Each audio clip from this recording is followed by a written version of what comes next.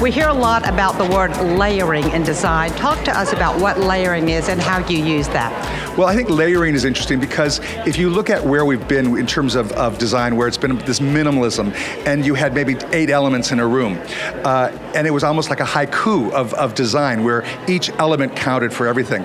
Those rooms look great, they look wonderful in pictures and in books, but they're not really made to live in because, let's face it, we all have lots of stuff. We come into that room with our iPhone and our newspaper and your glasses, whatever it is. Once you add your own elements to that room, you've kind of thrown off the balance of that room.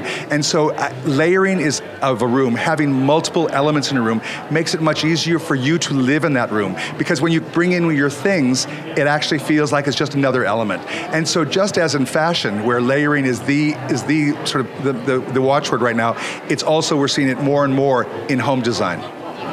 You have recently written a new book. Talk with us about what the impetus was for the book and what consumers will get from it as they're reading it. The name of my book is The New Elegance. Well, you know, there are so many beautiful picture books out of beautiful design projects, and I really wanted this one to be a little different, so that after each chapter, there's a section that sort of says, here was the real design challenge of that project and how you can actually learn from that, because every house has its strengths and its weaknesses, and it's important to be able to figure out how you can take something from a design book and apply it to your own home.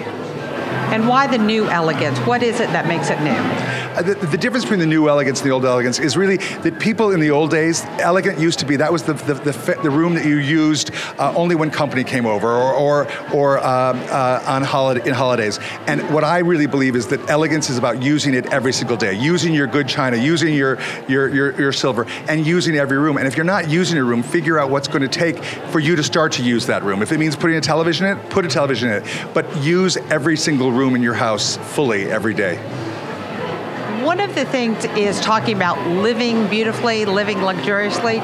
Talk with us about that. Well, I think that today there is no more need to have to make a trade-off between living really beautifully and living comfortably. That people don't want to have to sort of make that trade-off. They want it to be comfortable, they want it to be practical to live in, they don't want to have to worry about spilling things and leaving marks and leaving stains. They don't want to have to sit in something that's uncomfortable just because it's fashionable. So it's really talking about those sorts of trade-offs and figuring out how you can have the best of both worlds. From a consumer's point of view, how can they do that in their home? Let's say if they can't afford a designer like Timothy Corrigan. Well, I think, color is one of the most underrated and most important aspects of a house.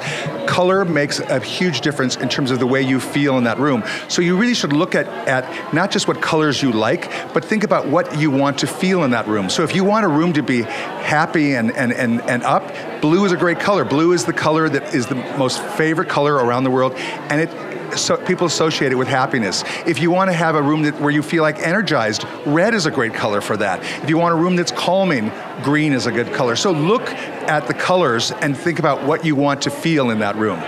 And when you're saying that about color, it's not always about making the entire room one of those colors. Talk about how you add those pops to bring that in, because many people start with a neutral palette. Right. Well, I think that's the best way is to start with a neutral palette, because to live in a room that is all yellow or all blue or whatever can become overwhelming. So starting with a neutral palette and then adding touches of color. I think it's important not to use too many colors in one room. I actually try to limit it to around 3 colors in a room, because other than that, after that, it becomes a little overwhelming.